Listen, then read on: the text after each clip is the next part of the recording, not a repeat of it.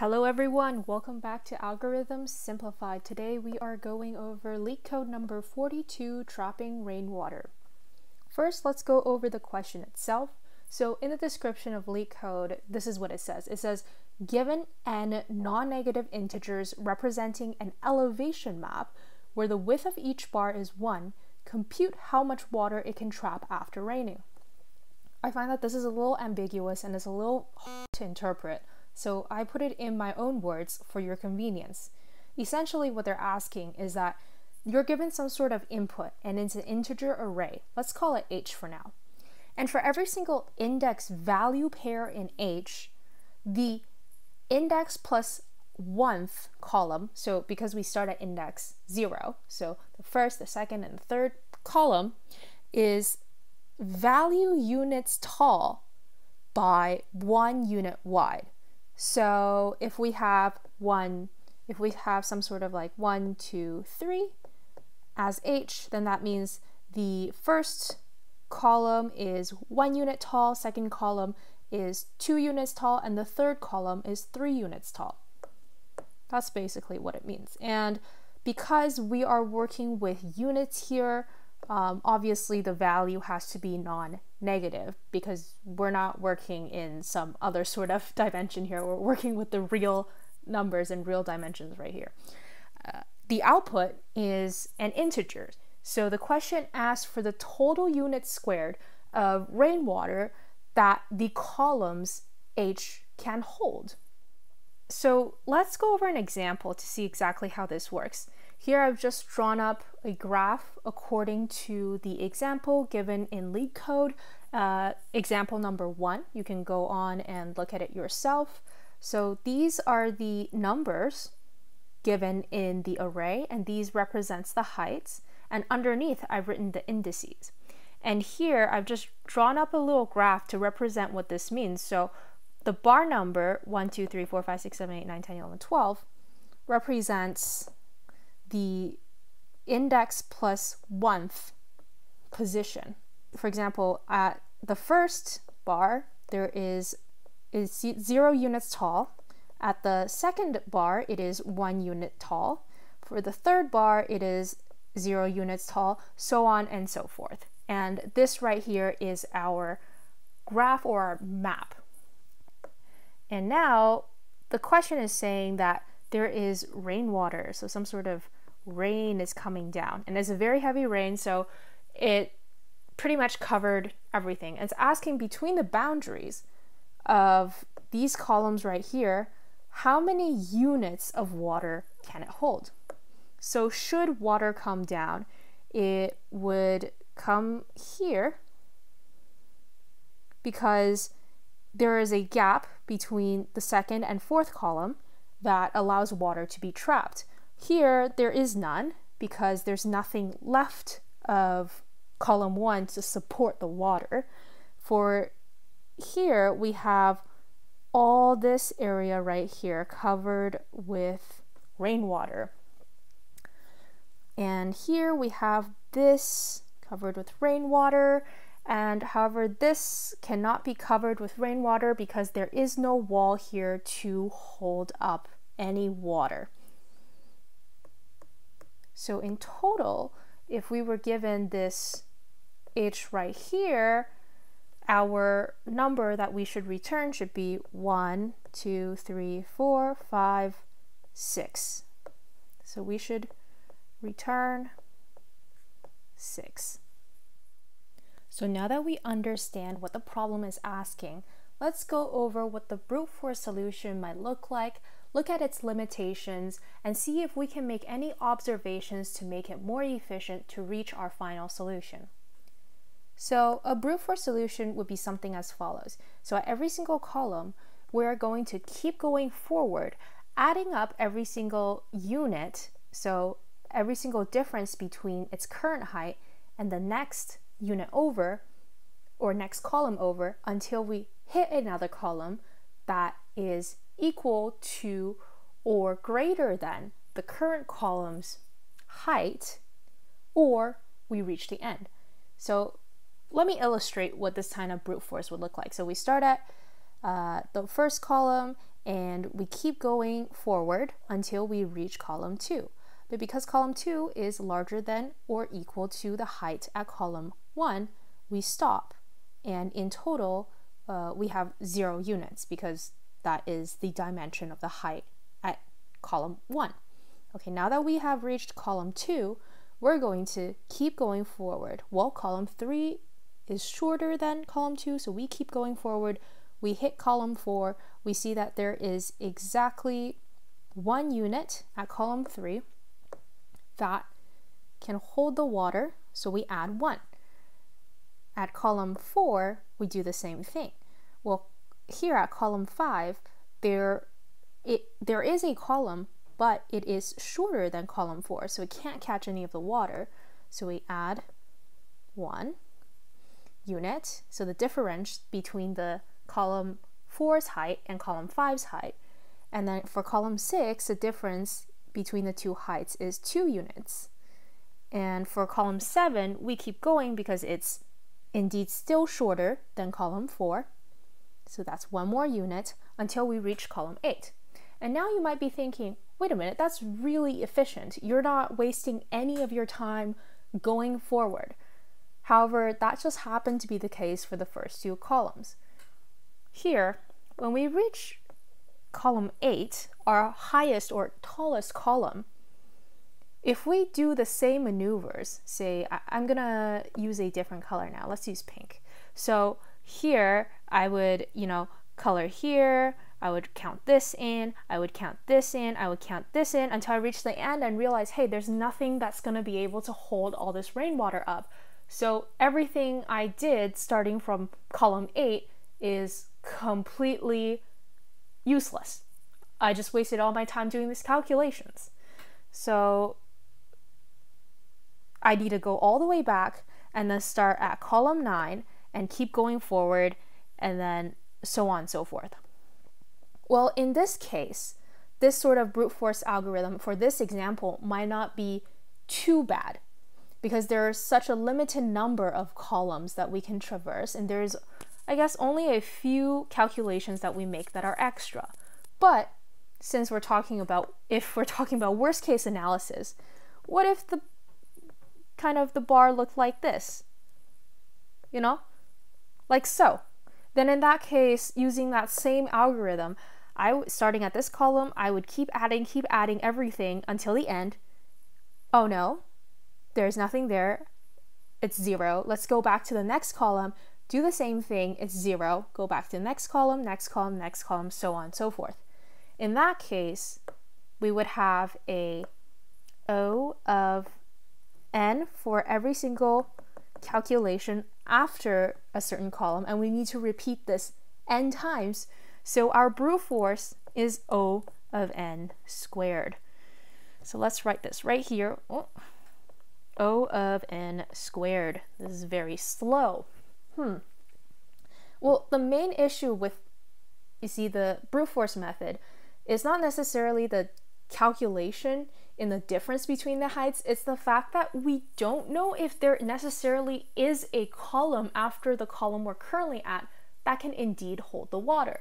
Now, if we are sure that for some column we are at, there is indeed something taller than it, then we don't need to worry and we can keep moving forward, and we can make sure that we won't reach the end and do all these extra calculations for nothing. One very interesting thing that can help us with the solution is realizing that no matter if we go left to right, so in increasing index order or decreasing index order, the calculation for the rainwater should be the same, because these are column structures.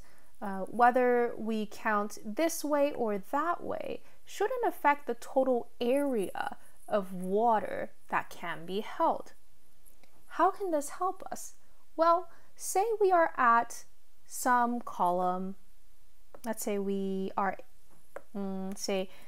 traversing this way, left to right, and we are at some column here. On the other hand, I'm at another column, some other column in the graph, and I'm traveling this way. Well, it has to be that one bar between the two of these has to be the taller one or the equal one, right? So let's say for argument's sake that this is indeed the taller one and this is the shorter one. In that case, I do not need to worry, and from this column right here, I can keep traveling, doing the same thing we did in brute force, knowing full well that I am able to hit at least one column that can hold the water that I'm calculating, because either there's going to exist some other column here that we're going to hit first that's taller than or equal to the column orange, or we're going to be able to hit T, or the purple pink column, as a guarantee.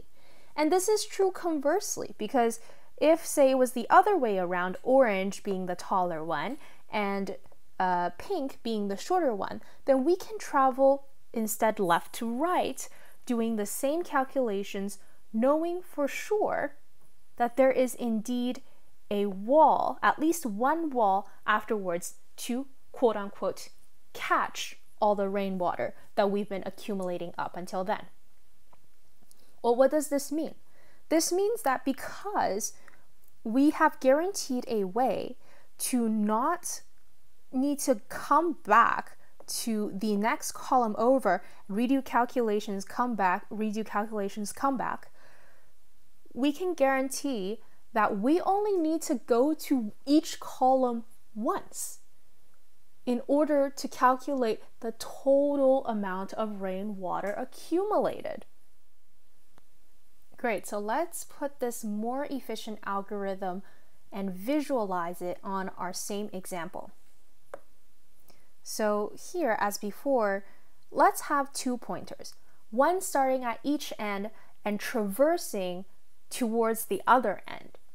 So as before, I'm going to have a pointer here starting at the first column, and then another column or another pointer for a column at the other side, the end, which is going to travel this way, and the orange one is going to travel this way. Let's see if indeed we only need to travel to each column once. So now we compare the values between the first column and the 12th column, because that's where our pointers are. Well, we see that the first column is shorter than the last column, so we know that if we travel forward from the first column, we are not scared of needing to undo our calculations, because there is at least one wall afterwards that can catch the rainwater at column 1. Well, we keep going from column 1, and since we get to column 2 and there is a wall or a column that is taller than the height at column 1, we stop. And we see that since there were 0 units between them, we don't add anything to the total. So let's keep a count of a total right here. Now, let's compare again. Well, again, orange, if it travels forward, since it's the exact same height as the column at the pink pointer, we know for sure that there is something there to catch the rainwater, should at least one column, so we don't need to undo any calculations. Again, we keep moving forward. We move to column 3. We see that column 3, between it and column 2, there is a 1 unit gap, so we add that to our total, and then we move forward from column 3 to column 4, and we stop because column 4 is taller than column 2, and we've hit something that's a retaining wall. Now when we compare between the 2 pointers again, we see that the pink pointer, or the column right here, is shorter than the column at the orange pointer, so we know that there exists at least a wall specifically at the orange pointer, that is going to be able to catch all the calculations leftward of the pink pointer wall. So we have no fear of going leftward with the orange pointer. So we go leftward and we meet 11, and since it's taller and there's 0 units between those two, we don't add anything to the total. Now comparing the two again, we see that, we can go either way, but for the sake of, consistency, for between column 4 and column 11, since they're equal, we know that column 4 at least has column 11 to catch it. So we're not scared of needing to redo calculations.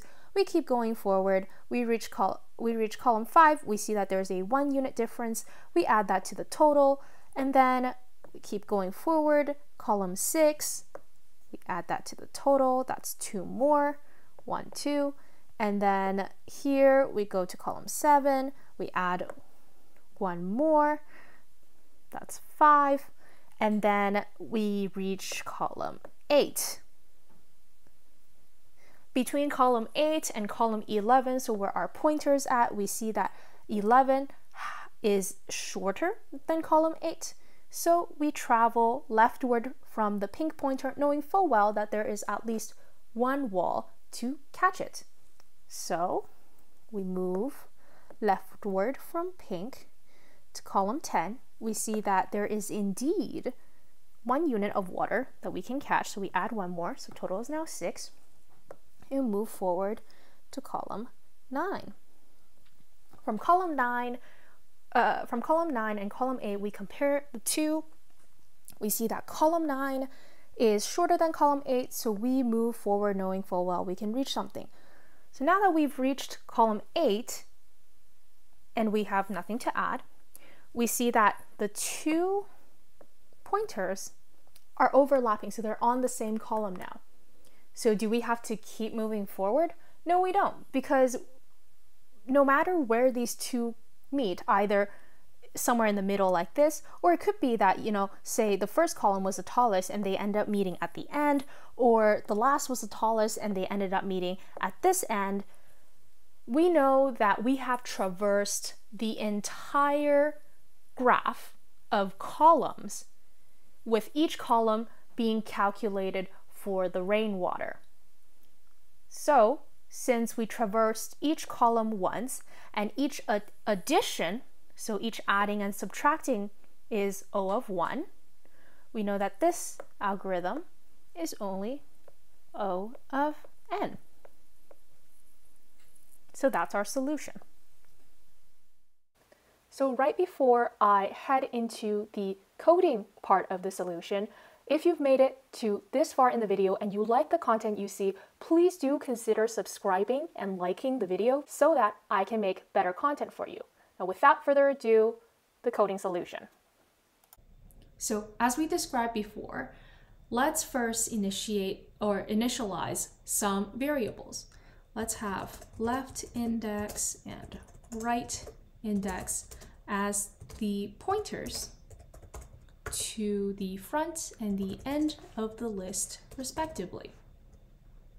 Next, let's have a pointer column height. This variable is going to refer to the column that we are counting the rainwater from. So we initialize that to 0, but let me comment. So the height of the shorter column we are moving from. Great. And total rainwater, we will initialize that to 0. Great. So while left index and the right index have not met yet, now there are 2 possibilities. If the left index's value is less than or equal to right index's value, so height of the right index, we know that there exists at least one column